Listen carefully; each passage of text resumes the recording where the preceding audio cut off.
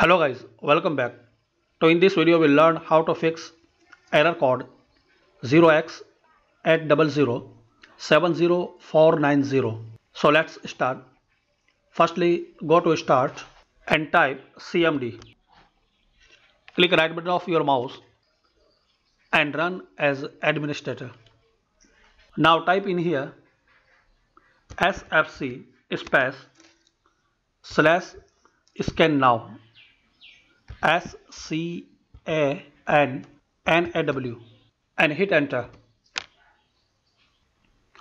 Now wait for a while, Windows to be repaired, and if this method not work for you, close this one, and there is another method. Open CMD as administrator.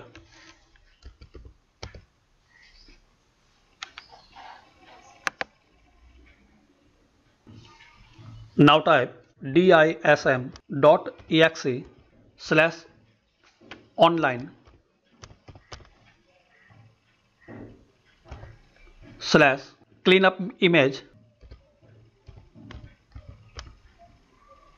dash image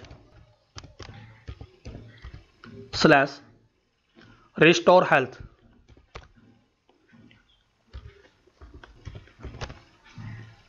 Now hit enter. Now type exit